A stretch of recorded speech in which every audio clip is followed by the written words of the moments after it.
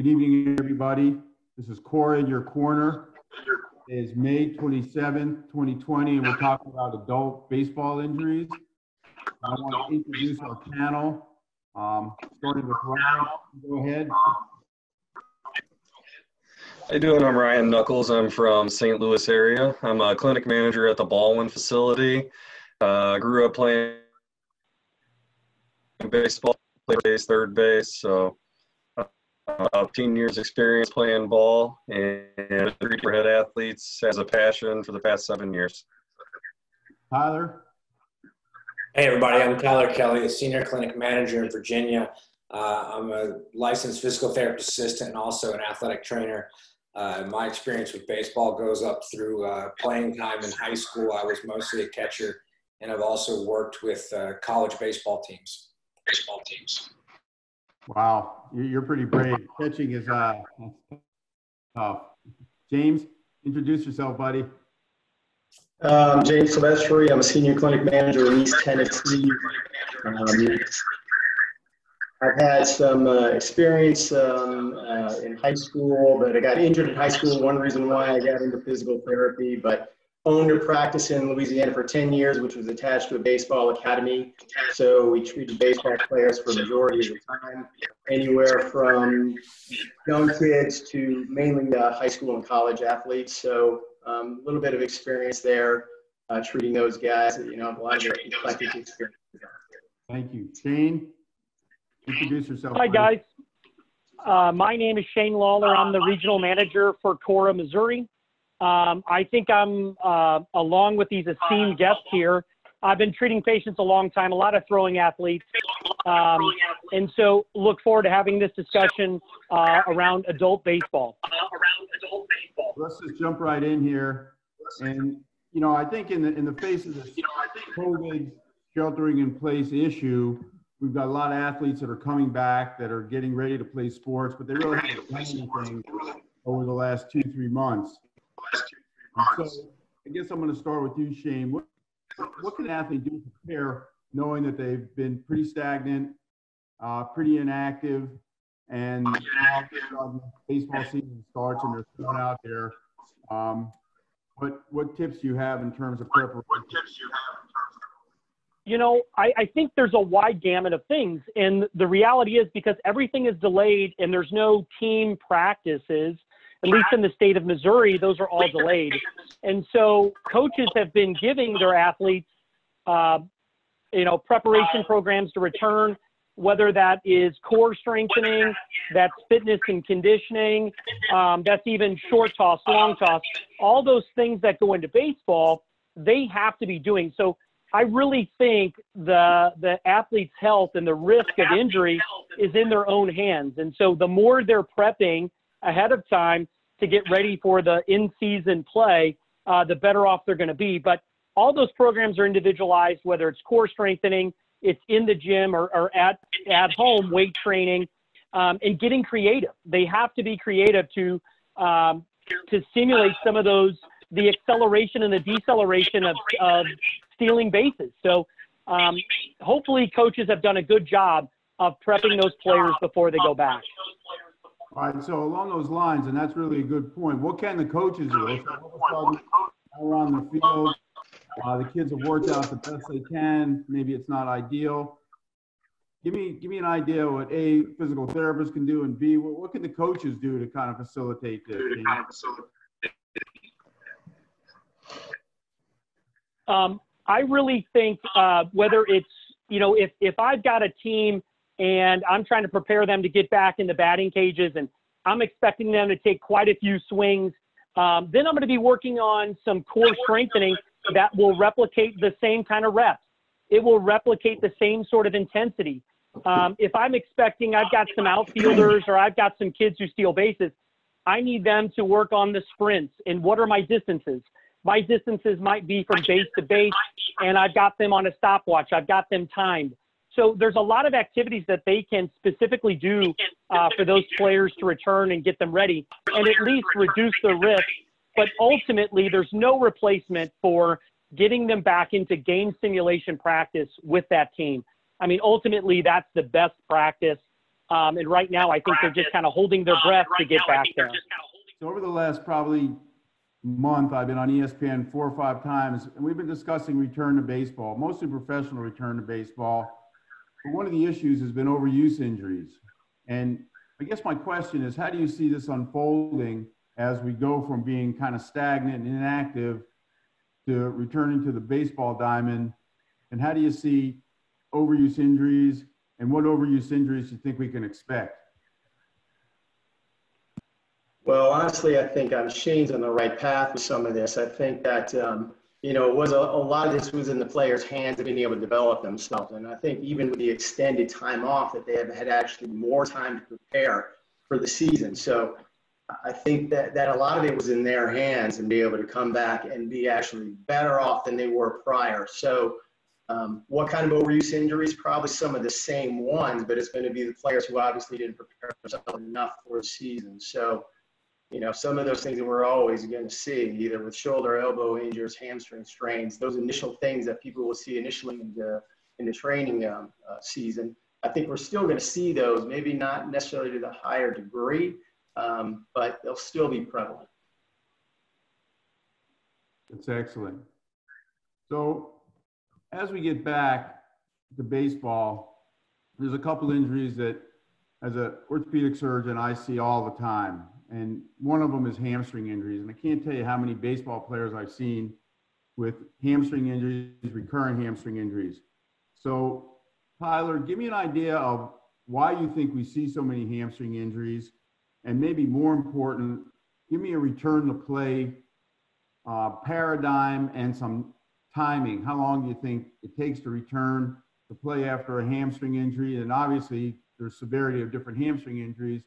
But give me your thoughts on why we see them, number one, and how long do you think it's going to take the average adult athlete to come back playing baseball? And that could be a college baseball player, professional baseball player, returning after a hammy.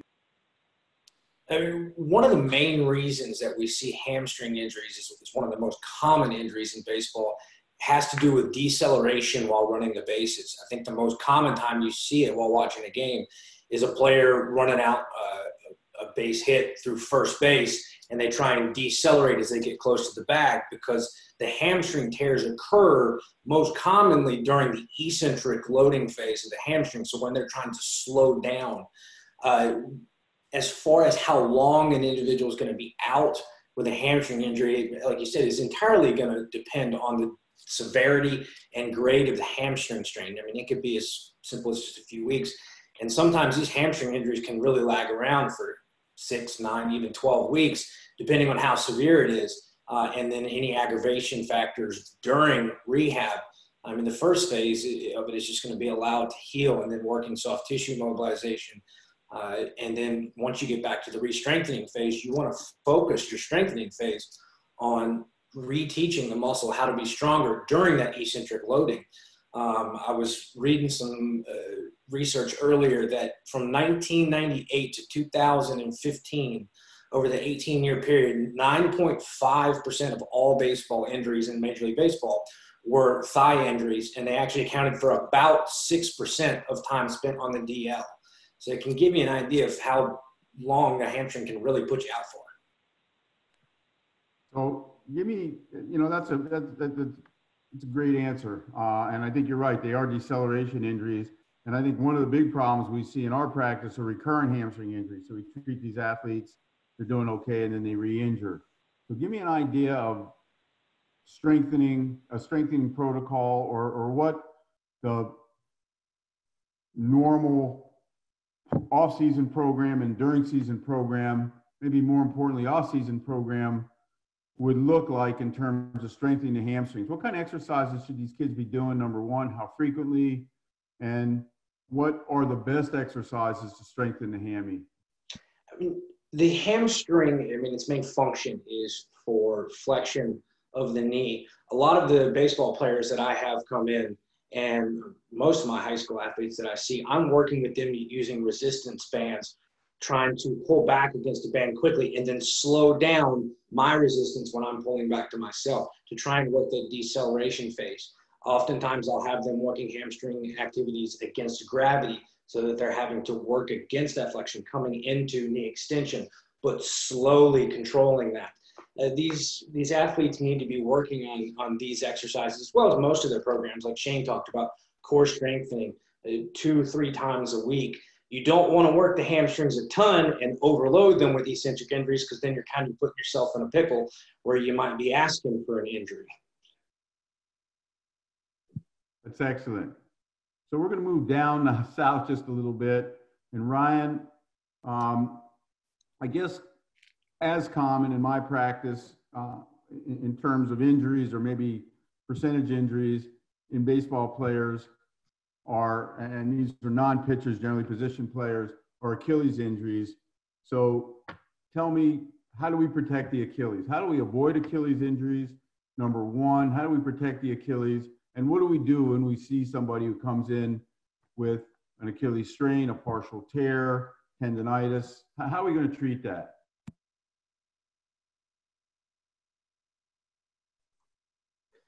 I like to focus on getting in there, doing some soft tissue, getting the healing process going. The huge thing is education, though. Educating that patient on not only stretching, because everybody does static stretching, but also dynamic stretching. You don't chemically stretch the muscle, get that heated up and warmed up and the tendon going. You're just going to cause further degradation if there's already some sort of tendon injury or partial tear. You know, on your plastics and things like that come in to try to prevent from doing a Achilles reconstruction, but it's just really trying to work that soft tissue and making sure the patient has proper gastroc-soleus length, have proper ankle mobility, because if all of those compounding factors come together and the patient has proper balance, it leads to weakness in the tendon and ultimately that Achilles. Thank you. Sliding. So this is an age-old battle. The Lou Brocks of the world say you should never slide head first. 2020, we have difficulty getting anybody to slide feet first. So give us an idea of which way you should slide, which way is the safest way to slide, and what are the pros and cons in terms of head first versus sliding feet first. Sure, yeah. So obviously, if you think of the head first sliding, I'm a head coach. I don't want a pitcher sliding head first. It's money makers in his arm, right? So protect that. But there's a pretty interesting study done by Jose over 7,600 balls and found that the majority are on the DL for the prolonged time, lower extremity injuries first. There's and usually a little more force going into the base. First, they had a greater toss to ankle sprains and 13% ankle fractures. So, more, I guess, invasive injuries that take a little longer to heal. It's pretty interesting. And there was a Little League study that had breakaway bases. So the breakaway bases that came years ago decreased that injury rate by 95%.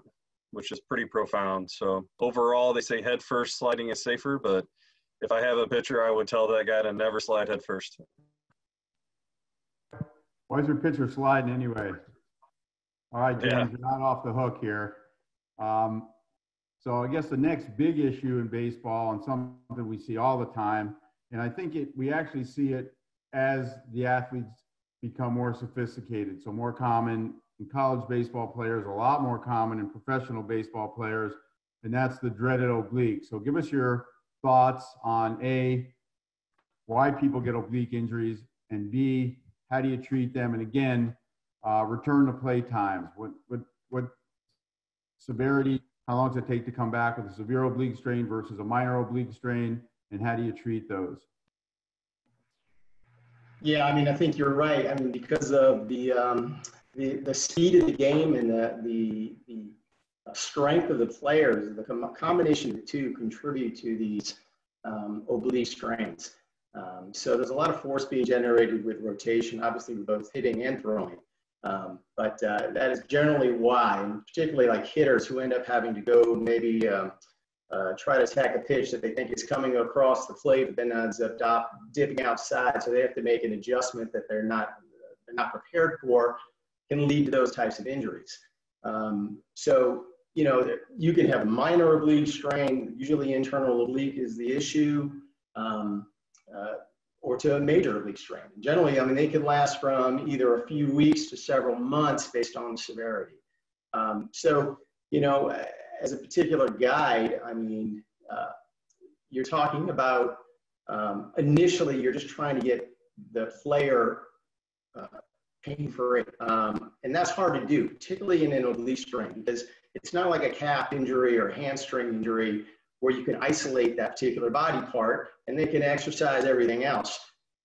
They don't realize how much they use their core, even to just tie their shoe, you know, go to the bathroom, God forbid they have to sneeze, because that is a major issue for them. I mean, so, you know, just getting pain-free. Sometimes that requires doing stuff just like taping an area, maybe with leukotape, just try to stabilize. But initially, the initial treatment for that, for me, is just getting them to breathe correctly. So even initiating some diaphragmatic work, we're trying to engage their transverse abdominis, their pelvic floor, just to create that cylinder of pressure, intra-abdominal pressure to stabilize, is what we usually start with. And then progressing from there, and also in different positions. So you're trying to get them just to figure out things they can do pain-free.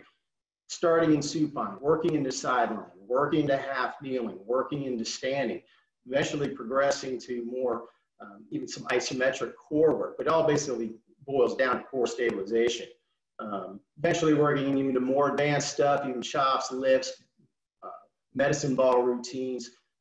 Eventually, you know, continuing doing some cardiovascular work throughout all this to maintain the cardiovascular fitness.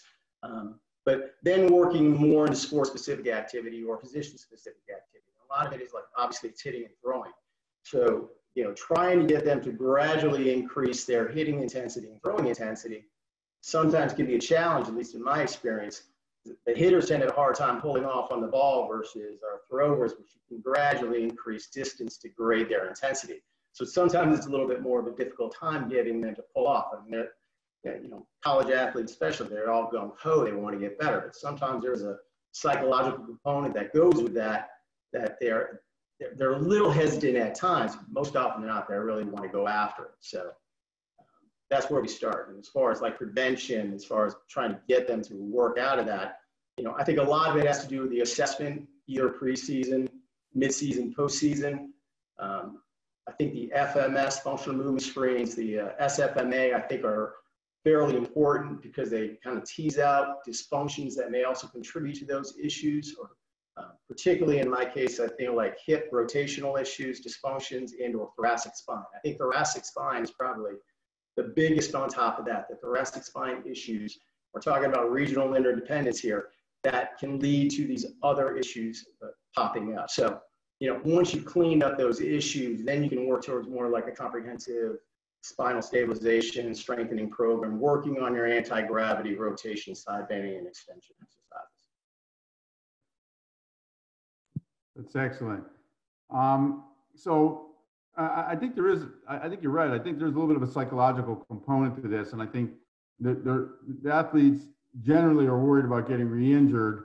And I think it's incumbent upon the therapist. I mean, the doctors don't really see them as frequently as you guys are seeing them. So it's incumbent upon the therapist to really promote, hey, you're okay, your strength is good, let's do some progressions, let's work on some rotation. And I think that is a very good point. So Tyler, along the same lines, since we're now talking about oblique injuries, let's kind of slide a little bit and let's talk about back injuries, lumbar spine, thoracic spine injuries, and what do you see and how do you treat, I'm going to say mostly TL and lumbar spine injuries in adult baseball players? Well, the first thing you want to do is you want to calm down the spasming that's going to come associated with the pain levels. And then I think I've heard the phrase here quite a bit already, core stabilization. We can focus on throwing harder, throwing faster, and being able to keep our eye on the ball as much as we want. But it seems with everything we've talked about that core stabilization is kind of the center of everything. I mean, it's why we call it the core. It's the middle of everything. And we're going to focus on retraining the muscles, both in what I call the lower and the upper core, so that we don't get these overuse injuries in the lumbar spine. But first, we're going to calm down symptoms associated with the initial injury. And then we're going to do a re-strengthening program that's probably going to be pretty similar to the other programs we're doing for any of the other injuries. It's excellent. So listen, you guys have been awesome. I think there's a lot of good information.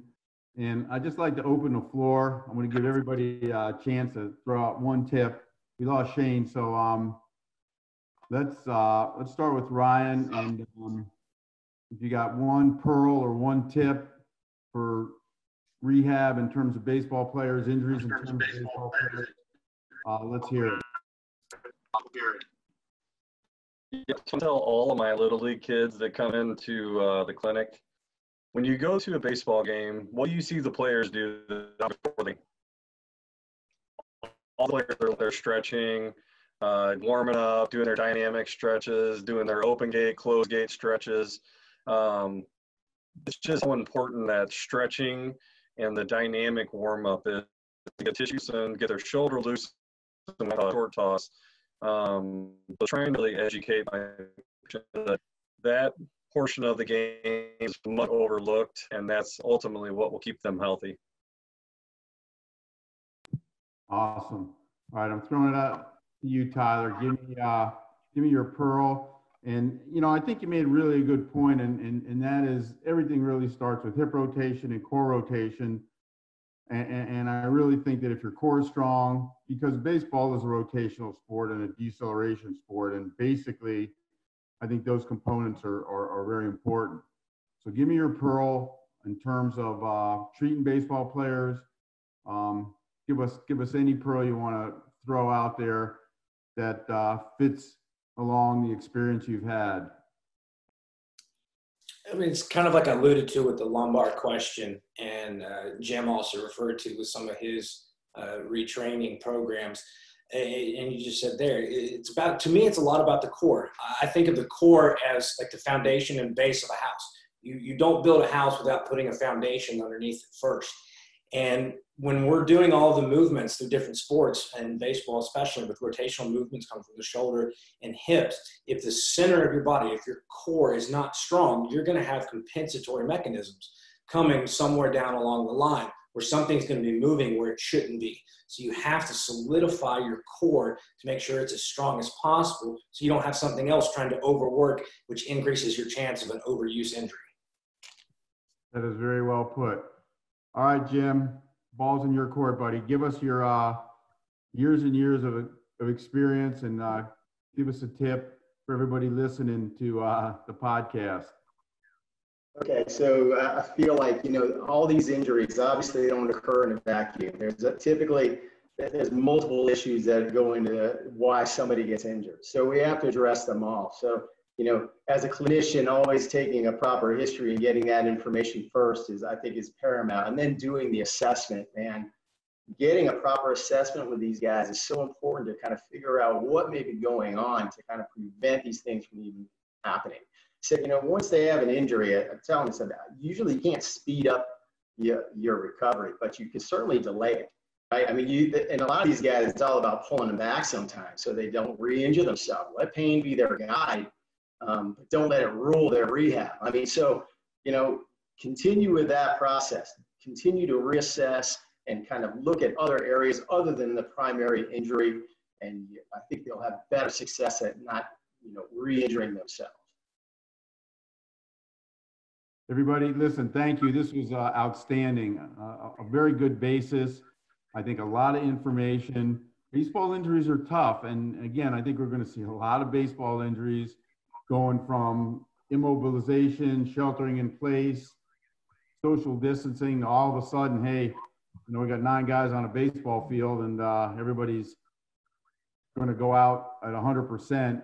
And I think we're going to see a different pattern than we've ever seen before. So everybody, thank you very much for your time. CORA in your corner has been phenomenal. And we thank you. You guys have a good night.